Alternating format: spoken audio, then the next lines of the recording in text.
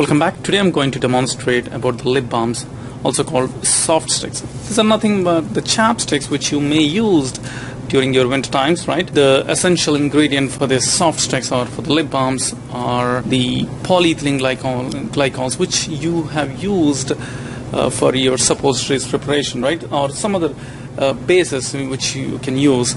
Okay, basically what we do is we use two different bases so that like your chapstick or soft stick is stiff enough. So if you use like a high pegs, that is polyethylene glycol such as 6000 or 4000, their melting point is a little bit higher, like 58 or 63 degrees centigrade above, in that range, or in between 50 to 63 degrees centigrade in the range.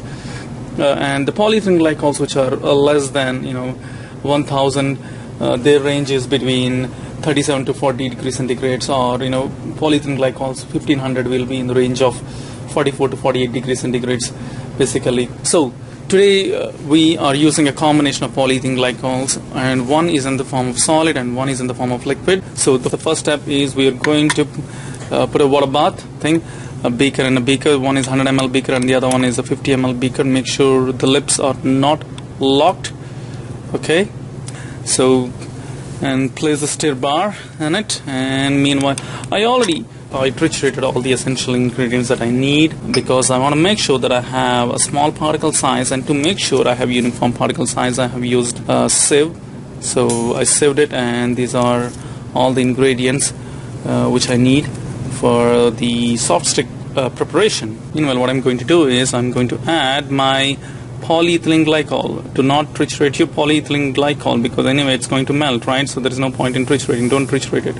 Okay, so add your polyethylene glycol which has a higher peg value. That is the polyethylene glycol which I used has a higher peg value, so that's why it is in the form of solid, as you may notice that.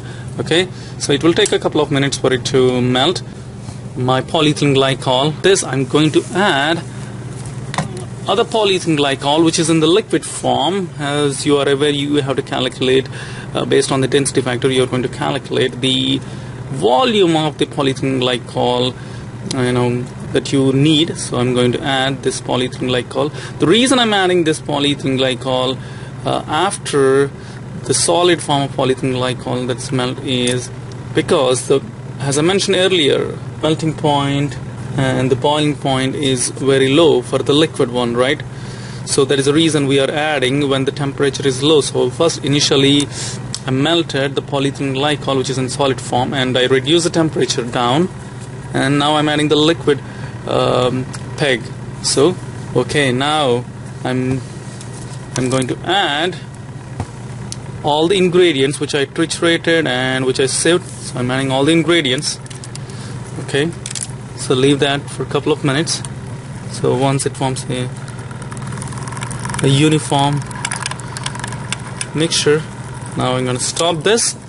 Okay, use your retriever, stir bar retriever. Here is the next important thing. This is the applicator. Okay, this is, you can call it a lip balm applicator or a soft stick. Okay, this is the applicator, and this is the bale. So once you're ready to pour your lip balm mixture, make sure you turn this bale 2 times upwards. Okay, 1, 2. All right. Okay, so once you twist, pull it, once you turn your bale 2 times up, okay, because there is a hole, there will be hole in this applicator, right? Okay, so what you're going to do is, there is a small hole by the way. So what you're going to do is, to plug that hole, you're going to put like approximately like 1 ml of this lip balm mixture. So keep this aside and wait until it solidifies. Okay, alright, so once this solidifies, what you're going to do is you're going to pour the leftover lip balm mixture. So you're going to pour it full until you see a bubble on top. Can you see the bubble? Okay, so pour it until you see a like small convex shaped bubble. Keep this aside until it gets solidified. Alright, so once it solidifies, it will look like something like this. I hope you can see this. Okay, There will be a small hole usually in the middle. Alright, so what you're going to do is you're going to take the spatula now. Okay. You're going to take the spatula and you're going to turn it 2 twists upwards. 1, 2, and you're going to melt this, smoothen the edges, rough edges, and on the top just like this, and smoothen the rough edges because you don't want your patient lips to be cut because of the sharp edges by this lip balm, right? So you're going to sharpen. Okay, once you smoothen this, you'll get a smooth texture of your lip balm. Alright.